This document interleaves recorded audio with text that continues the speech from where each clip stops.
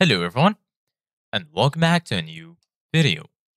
In this video, I'm going to show you guys how you can link a subscription to Streamlabs. So if you guys want to learn how to do it, just follow the steps that I'm going to show you. As you can see guys, I'm right now in Streamlabs and this is how the homepage looks like. So right here, as you can see guys, you're going to find all of your scenes. Here you can add a new scene. From here, you can edit your scene transitions. And here you're going to find all of your sources in this scene. If you click on this plus icon, you can add a new source to your scene. From here, you can toggle selective recording. And from here, you can add a group so you can move multiple sources at the same time. And lastly, right here, you're going to find your audio mixer where you can adjust all of your audio settings.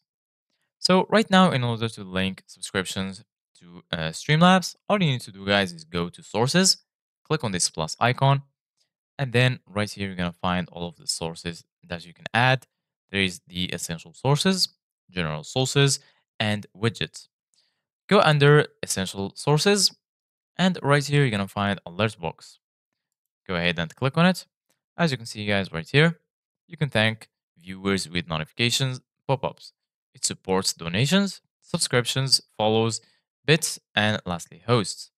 Go ahead and click on add source. Then go ahead and name your source. Once you do that, go ahead and click on add source. And from here, you can enable the options that you want. In this case, we're going to enable only the subscriptions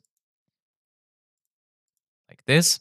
And once you finish, go ahead and you can test the widget like this. I'm going to click on subscription. And as you can see, guys, it's working. Once you finish, click on done. And then you're good to go. Thank you guys for watching. See you guys in the next video.